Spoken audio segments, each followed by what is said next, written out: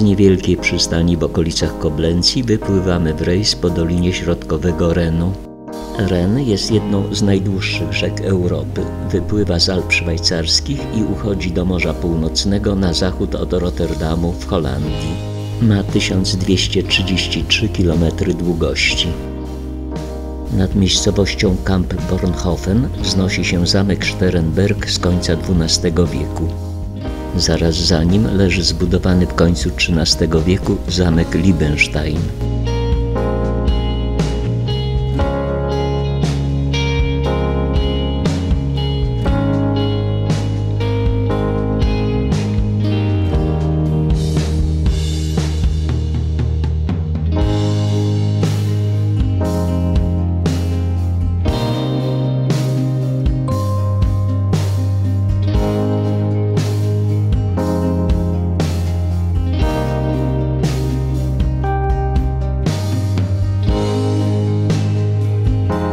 Zamek Maus z drugiej połowy XIV wieku w pobliżu miejscowości Sankt Goarshausen.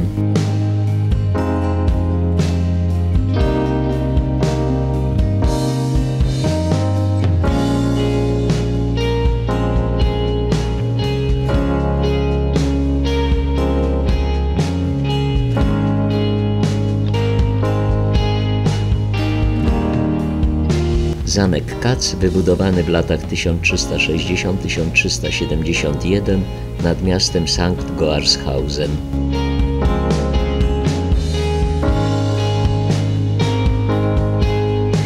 Ruiny zamku Rheinfels z XIII wieku. Związana z wieloma legendami skała Lorelei, wznosząca się 120 metrów nad poziom wody. Statua przedstawiająca legendarną nimfę bawiącą swym śpiewem rybaków, wciągając ich na skały. Wróciliśmy do Sankt Goarshausen, by przesiąść się na inną łódź i popłynąć do położonego na Renie zamku Pfalzgrafenstein. Pfalzgrafenstein to warowny zamek usytuowany na wyspie Falkenau. W międzyczasie nasz autobus promem przeprawia się na drugi brzeg Renu.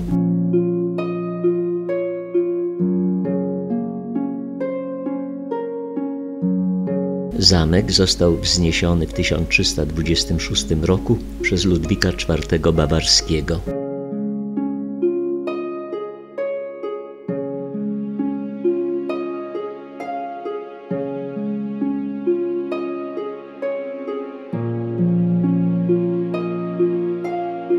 Najstarszą częścią zamku jest pięciokątna wieża oraz przylegające do niej zabudówki. Zamek pełnił nie tylko funkcje obronne, był także punktem pobierania ceł za żeglugę po Renie.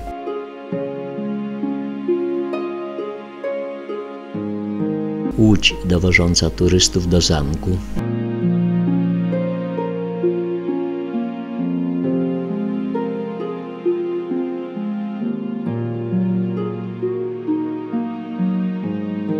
Wiktor Hugo przyrównał zamek do kamiennego okrętu wiecznie płynącego po falach Renu.